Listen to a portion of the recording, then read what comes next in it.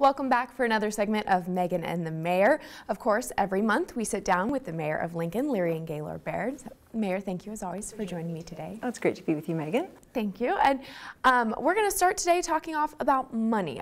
It's on a lot of people's minds with some of the worst inflation that we've seen in 40 years, prices as well continuing to go up. But when we're talking about the city's budget, the city's money, everything is looking good and on track. Yeah, we are really pleased that we are seeing strength in our sales tax receipts and that construction has been booming. I mean, really, this is impressive, the number of permits that our planning department is processing to help facilitate the growth of the community.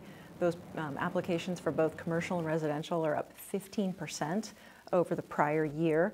So we are really pleased that our local economy is getting back on track in the wake of what we've all experienced. And we're continuing to invest in our community's top priorities with infrastructure and public safety so that we can have a vibrant community for people to call home. Absolutely. And looking ahead, are there any major changes you foresee to the budget for the next biennial, or things that you can talk about maybe residents would be interested in for changes for the future? Yeah, well, right now I don't have any predictions on big changes. I want to remind folks that of their property tax dollars, we get 16% of what they pay. Most of course, property tax goes to support our public schools. Much of it goes to our county, and we take our 16%, we try to invest those dollars as efficiently and equitably as possible to deliver on those top priorities of our community. So, you know, public safety will continue to be the largest chunk of our budget, what we spend our resources on, followed by infrastructure investments. And we are excited to have the opportunity to pull down federal dollars because of the Bipartisan Infrastructure and Jobs Act. So we're looking at how we can apply and bring some of those dollars to Lincoln so that we can continue to, you know, build out our roads network and replace lead pipes and fix sidewalks and do the things that make our quality of life here really strong. Absolutely. And folks are always wondering where the money is going, so I think that's great to break it down like that. And today, of course, we want to talk about street projects, potholes. You kind of touched on some projects and infrastructure there. But while we're still on the money topic, Lancaster County Engineer Pam Dingman, she recently mentioned that because of supply chain issues and inflation, they're having to wait around 2 years for a dump truck. And she said around 18 months for a semi. And then on top of that, of course, is the prices, and basically any product that the department needs is seeing about a 20% increase. How is LTU dealing with issues like that? Are they seeing the same problems there? We are seeing similar challenges. We've been very grateful for the mild winter, not only because it's allowed us to get more street projects done, but also because snowplows that we had on order have still not been delivered because of those supply chain disruptions.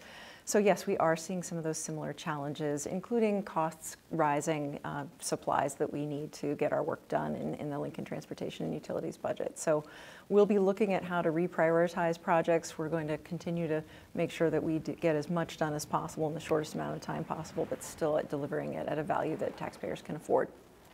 Absolutely. Would you like to touch on a couple major projects that off the top of your head you can think of that are going on? Well, you know, one of the things that you'll see coming up in our budget is an expansion of the wastewater treatment plant at Teresa Street, because we need to be able to support the growth of our community, and part of that is making sure that we can process people's waste. That is a fundamental thing that we do at the city, and we try to do that in sustainable ways, but at a certain point we just have to grow our facilities. So that's an example of something that our LTU budget's going to be looking to do in the upcoming biennium. And then of course every year too, the war is waged against potholes. But I want to remind folks, or have you remind them, that there is a way that they can report those potholes and help out to send those crews out there and get them fixed efficiently. Yeah, you can go online or download the app for Uplink, UPLNK, and we can get crews out there to fill those potholes. And we've, I think, done over 5,000 so far this year. But because we've had such a mild winter and we have not had to deal with as many freeze and thaw cycles due to snow, we haven't had the same number of requests, but we continue to address them as they come in and as we see them out and about. It's so hard, you know, the drought, the fire dangers, but then also like it's helped our roads, and supply chain issues have alleviated those for us a little bit. But so there's a flip side to everything there. Yeah, any other street projects, city projects that you'd like to touch on before we kind of move on to the next thing? Well, we're so pleased to be continuing our work with the Lincoln on the Move initiative, which is fixing and repairing and rehabilitating streets in every quadrant of the city, and then of course also addressing and supporting new growth at the edge. If people go to lincoln.ne.gov or streets.lincoln.ne.gov, they can monitor progress. We have all of that information on our city website. You can see what neighborhoods are having repair projects done, where in the city our crews are working, and we hope that people continue to be patient if they see orange cones, because we will be ramping up those efforts as the weather continues to improve. And recently the city released the Immigrant Welcoming and Belonging Plan. If folks maybe missed that release, can you explain to them what it is and how it's going to help new Americans who are coming to our community? Yeah, well, Lincoln has been a welcoming community for immigrants and refugees going back over 4 decades. We've been officially designated a welcoming community. And this new plan is really the next stage of our efforts to be able to welcome new Americans and also to help them assimilate and find job opportunities that help grow our economy. They certainly are making major contributions to our cultural vibrancy. And so this new plan is the product of efforts, collaboration from the city and the county and our nonprofit community, and it's a way of helping to not only make that welcome warm, but help people feel a sense of belonging and find a way to contribute to the local economy. We want that for everyone in our community, and certainly our employers want that too. So this is an opportunity as we look to welcome potentially Ukrainian refugees in the future and the Afghan evacuees who've been assimilating into our community. Yeah, you mentioned about how much we are a welcoming community, how well Lincoln and Nebraska, I feel, does in that. But why was it important to really lay this plan out? Even if we are welcoming, it's important to have it on paper and for people to be able to read and look at. Why do you think it was important to lay it out for everyone? Well, it's certainly a statement of our values and signaling that to the world. We are here in Lincoln, the middle of everywhere, and we want to make sure that we are known for our policies, that we are a growing community, a welcoming community. But it's also an opportunity to think more intentionally about the steps we can take to make this work better. And specifically, I'll just give you an example of how recently that's been important to be intentional.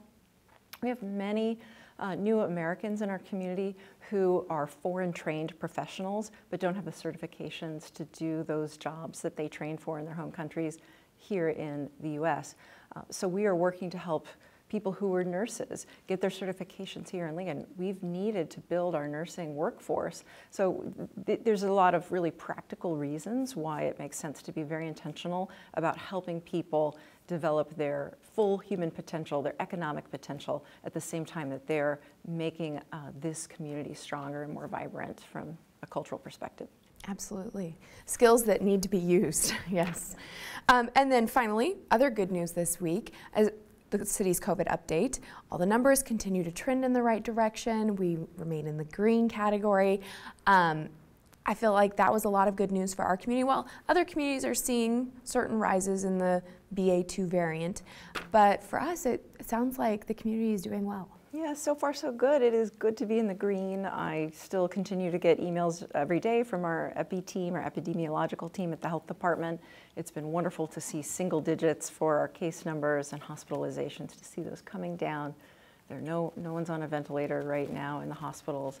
That's great news for the staff of our hospitals, for the families here in Lincoln and Lancaster County. And we'll continue to analyze and monitor and watch, because we know that there are cyclical natures to this pandemic, but we are pushing for additional vaccinations. Over 67% of our community is vaccinated, and that really is the way that will keep us in this good place if people sign up for their boosters. And I would just note for your listeners and viewers that there are new mass vaccination clinics being planned for those who are eligible for a second booster dose. April 26th, April 27th at PBA, Pinnacle Bank Arena. The health team will be putting on those clinics so that folks who are ages 50 and up, or those who are ages 12 and up and immunocompromised, can get some additional protection in advance of any potential new variants that may be coming our way. Absolutely, yes. Good to remind them of that coming up as well. That's really all of my questions for you today, unless there's anything else you'd like to touch on or go back and talk about, or... No, I'm just grateful to all the folks who've helped us to get to this place. It's been an incredible way that so many people have stepped up to help protect our community and help facilitate our economic recovery and renewal. And I just want to plug that people continue to support local businesses. That's the best way they can help as we move forward into 2022. Yes, lift everybody up. All right, well, thank you very much, and I look forward to next month. Thank you, Megan.